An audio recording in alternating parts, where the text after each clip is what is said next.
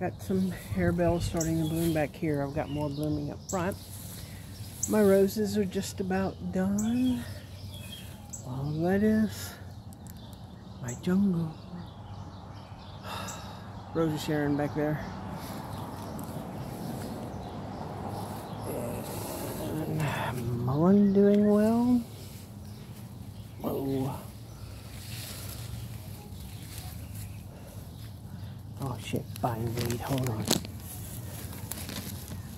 So I think I get rid of all this shit. Let go of me, Rose. Where's this little bastard go to?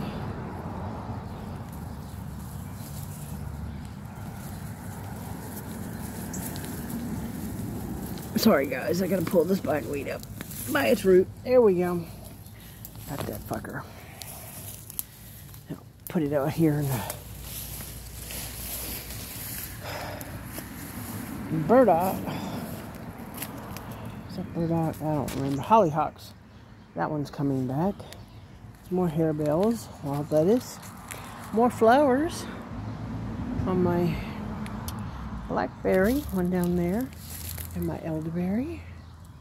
Getting more flowers. Daisies are still hanging around. Wild lettuce, wild lettuce, wild lettuce. Oh, blackberries down here. Catnip. The catnip. And here we go. These didn't get cut down last year, so they're starting to open up more. I'm going back here to check if these are having any flowers yet. Oh, a bee. A honeybee. Blackberries. Oh yes, goody. I've got flowers on the ones that they butchered back. Yay! Yay! That have regrown, so looking like a decent elderberry harvest this year. If it doesn't get too fucking stinking hot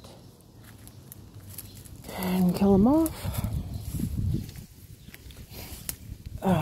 Oh, hang on. Got some. No, you're not safe. You're pretty safe. John thinks you need to be removed. Not sure what these are, but they're pretty. Got more of those there. Look at all the elderberry flowers. Yay! It's like a good elderberry harvest this year if everything goes well. The grass. I know. And the limb John still hasn't taken out. Here's my sunflower. One of them.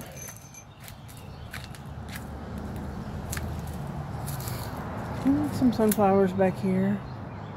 Oh, that's pokeweed. And the elderberries are just drowning out my lilac. Rose of Sharon moved up here amongst my elderberries. Look at them. Yay. And last but not least, this is just out to feed the garage cats. I have to bring them water tomorrow. This is harebells when they're in full flower. This one moved up here from down there.